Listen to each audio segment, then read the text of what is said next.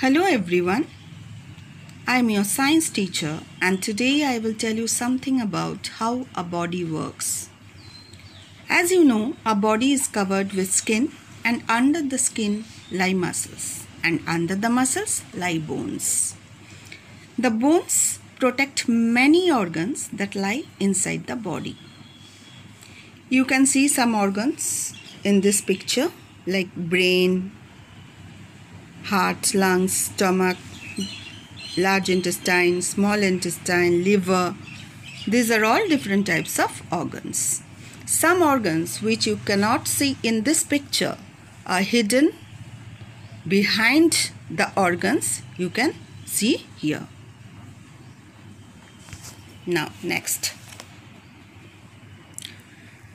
Organs. What are organs?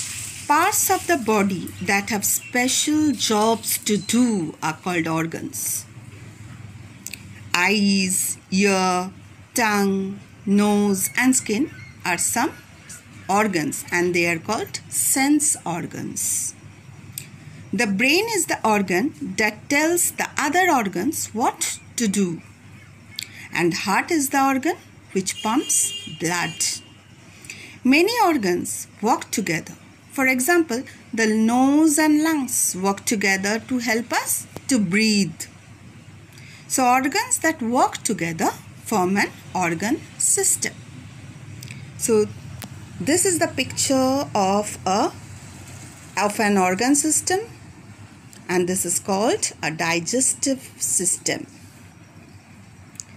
The food we eat cannot be used by our body just as it is. It has to be turned into simple liquid before it can be absorbed. So, the process by which food changes into a form that the body can absorb is called digestion. This is the definition of digestion. Many organs work together to digest the food we eat. Together, they form the digestive system like mouth, food pipe, stomach, small intestine, large intestine, liver. All these together form an organ system and this organ system is known as the digestive system. Is it clear, students? Now, the mouth. Now, our digestion starts in the mouth. The teeth, and there are teeth inside our mouth.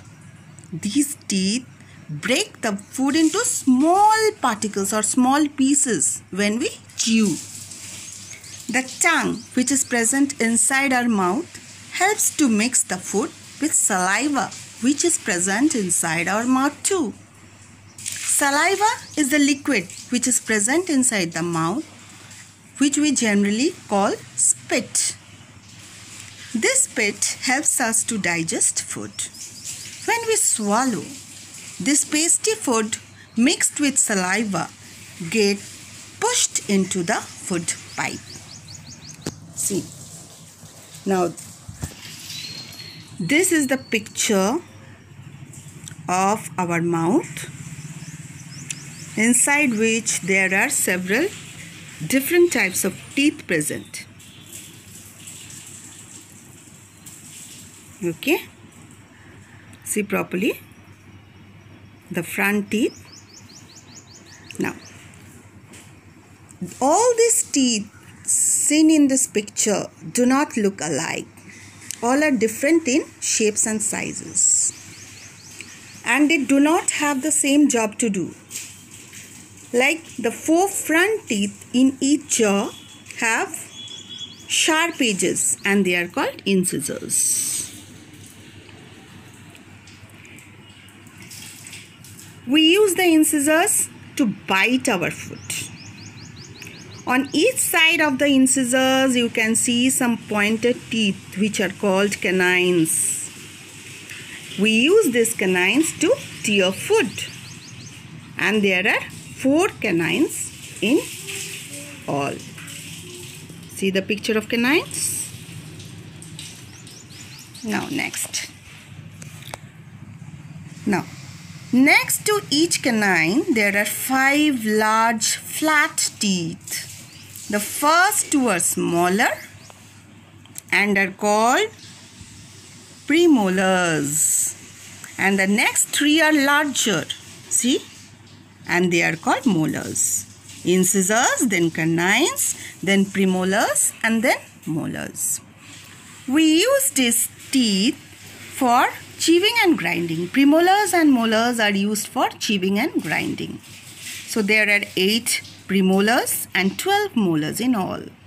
Young people only have 8 molars. The last 2 molars and the end of each jaw come out when the person is about 21 years. So, an adult has 32 teeth.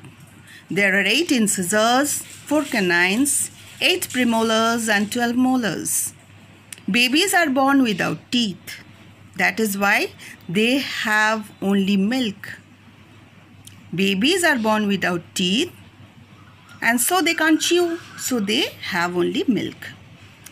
Teeth start growing out of the gum when a baby is about 6 months old. By the age of 3, a child has 20 teeth. These teeth are called milk teeth. Milk teeth start falling when a child is about 6 years. The teeth that grow in their place are called permanent teeth.